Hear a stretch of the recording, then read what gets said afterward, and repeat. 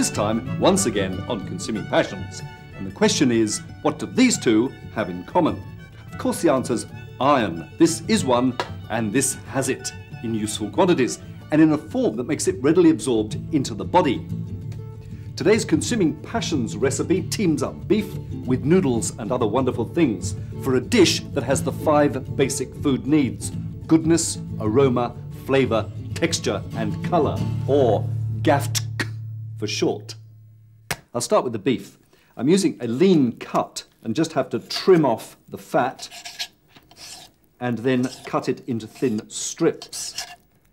In this dish, just 100 grams or so of beef per person will be adequate.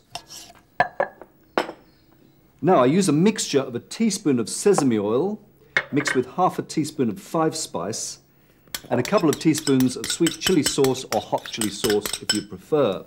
The beef strips are then stirred in and allowed to stand for a few minutes. Next I use hazelnuts. 100 grams of shelled hazelnuts are put into an open pan and they're roasted in a moderate oven for a few minutes.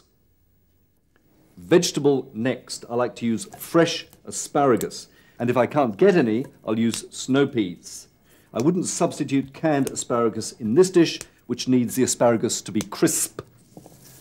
All I have to do is break off the ends, which may be used to make stock, and cut them into 4 or 5 centimetre long pieces.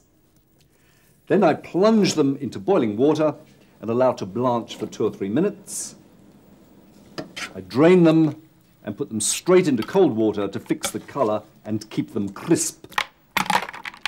Incidentally, asparagus, like most vegetables, is virtually fat-free, and also, like most vegetables, is best bought in season, when it's at its cheapest and its most flavourful.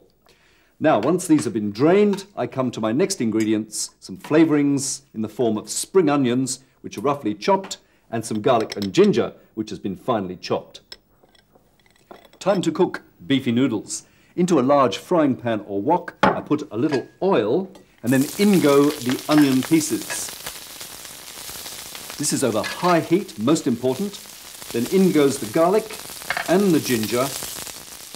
And after a minute or so, I add some coriander, a couple of teaspoons of ground coriander, and a teaspoon of garam masala, that delicious blend of spices that usually includes cloves, cinnamon, pepper, and cardamom. This is usually added to Indian curries towards the end of cooking, but in this dish, it's added now. Next, the beef. In it goes with its marinade, and I make sure that I cook very quickly so the meat doesn't stew and toughen. Once it's changed colour, out it comes with the onion, the ginger and the garlic. A little more oil and I quickly stir fry the asparagus. They really don't need more than a few seconds.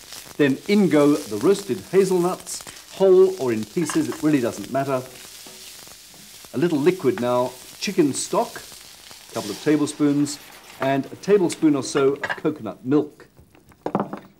Once I have a smooth mixture, I stir the beef in and add the noodles. Pre-cooked noodles, either Japanese or Hokkien noodles, will be fine. They're all just tossed together just to warm through. A final generous amount of coriander leaves, and just like that, it's ready to serve. And there it is, with its goodness, aroma, flavour, texture and colour, or GAFT.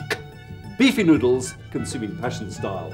Why not accompany it with an Australian Shiraz, something robust that will go with the robustness of the dish. From Consuming Passions, bon appétit.